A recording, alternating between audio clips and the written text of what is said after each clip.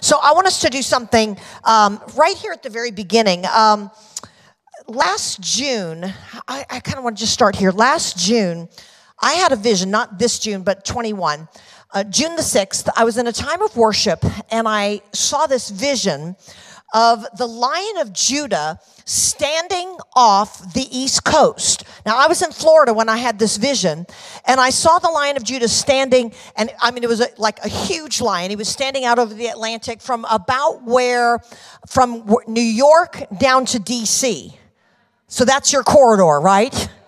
Okay, so, and I don't think I've actually shared this within that corridor, so this will be the first time I'm sharing it. I think it's because it's time. Everybody say it's time. And so I saw him standing on the Atlantic Ocean, and he started to roar over the United States. But the place that he began to roar was right up here in this corridor, from New York down to D.C. And when he roared, this region began to shake. How many are excited about the shaking? Yeah, until it starts to shake, okay? The Lord said, listen, don't be afraid of the shaking. He said, the shaking's going to be your making, okay? But everything that can be shaken is going to be shaken so that which cannot be shaken remains. But we serve a kingdom that's unshakable, amen? So in this vision, he began to roar over this region, and this region started to shake.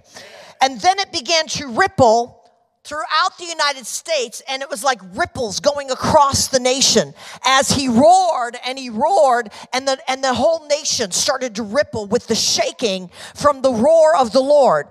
And then I saw from the roar and the shaking that he was bringing, I saw from this eastern coast over here, I saw it like almost like a fog, like a black, dark fog that was hovering over the nation. And I saw this fog just begin to roll back from the East Coast, and it started rolling back across the nation. And the Lord said, I'm going to use the shaking to begin to strip away the covering of corruption that has held things in place in the nation. And then I saw something. I saw that as that began to happen, I saw in response to the sound of the Lord, the roar of the Lord that was coming from this region, I saw congregations like this with our gathered worshiping, with our hands lifted up and our mouths open, shouting and praising the Lord. And all of a sudden, our mouths turned into the mouths of lions. It was quite the sight, let me just say, okay? I looked really cool with the mouth of a lion, okay? And all of a sudden, our mouths turned into the mouth of a lion, and we began to join the sound of the roar of the Lion of Judah, and it continued to cause this uncovering, and it continued to cause this exposure that God was saying it's time to begin to bring things to a point of exposure. Amen? The next thing that I saw is that I saw that while our mouths were being released with a new sound, the sound of the roar of the Lord, and God took me to Joel chapter 3, verse 16, and it says, the Lord shall roar from Zion. Who is Zion? We are Zion, okay? The Lord shall roar from Zion and utter his voice from before Jerusalem. Then it says, the heavens and the earth will shake. Yeah, that's right. Yeah. Now let me just tell you how it says it in Hebrews. Just hold that scripture right there. What it says in Hebrews chapter 12, when it talks about the heavens and the earth will shake, it actually says in the Passion Translation, it says, the Lord says, I will shake the systems of this world and the unseen hidden powers. I will shake the systems of this world and the unseen hidden powers. How many believe that's what God is doing right now? Amen? So it says the heavens and the earth will shake, but the Lord will be a refuge. Another translation says a shelter for his people. So hear what the Lord is saying, and I felt that this is the first time I've said it this way, and I feel like it's especially for you. The Lord says, I will be a shelter in the shaking.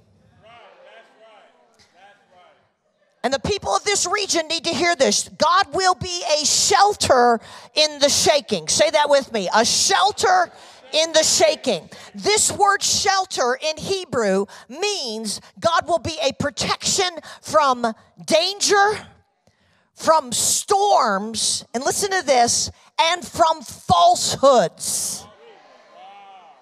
Is that amazing? A protection from danger, a protection from storms, and a protection from falsehoods.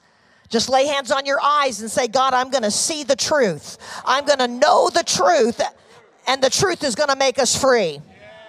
And then it says God will be the strength of his people. How many believe that God's downloading strength? If you heard what the Lord was saying in worship, God was just not just saying, I'm going to give you strength to get through it. He was saying, I'm going to give you strength, supernatural strength that's going to empower you to be my ecclesia, to be the difference makers, to be those that roar, that shake the heavens and shake the earth. And the Lord says that's going to come out of my people's mouths. Now let me share one last little part of that vision. As we began to roar, as the Lord was roaring and the nation was shaking, the nation was trembling, I saw people, I just have to laugh, okay? I saw people standing in front of cameras. I'm talking about media people, political heads, all the talking heads that we see on TV. And out of their mouth, now I won't ask for a show of hands, how many remember the movie Liar, Liar? I know y'all aren't that saved, okay? Okay. For those of you that are more holy than the rest of us, okay? It was an old movie about Jim Carrey, and I forget why, but for some reason he couldn't tell a lie. And I saw this happening. These people would get up to do the news, and they would just tell the truth. The politicians would get in front of the cameras, and they would just blurt out the truth. And actually, if you actually watch, it's already been happening. If you really watch, it's already been happening. And so I want you to be very watchful for this. How many here are watchmen? We're going to watch this unfold because the Lord is saying they're going to be ensnared by the words of their own mouths. And they're going to tell the truth. And some of them are just going to start telling the truth and realizing they've put it out there, and they're not even going to try to back up.